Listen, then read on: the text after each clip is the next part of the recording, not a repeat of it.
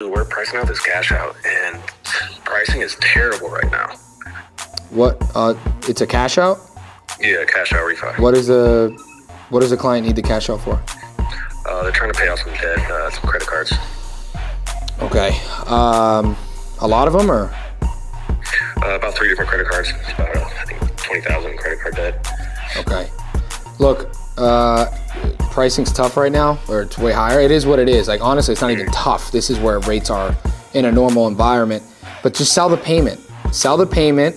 Don't sell the pricing. And if it gets down to the nitty gritty as far as the rates, what are the rates she's paying on these credit cards? 12, 14, 15%?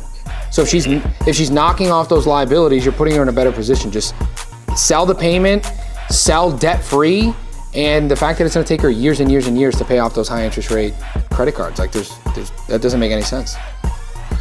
So position it like we're gonna sell her the total liability payment instead of just the monthly mortgage payment. So we're actually gonna save her money by paying off the credit cards. Yes, correct? yes. And don't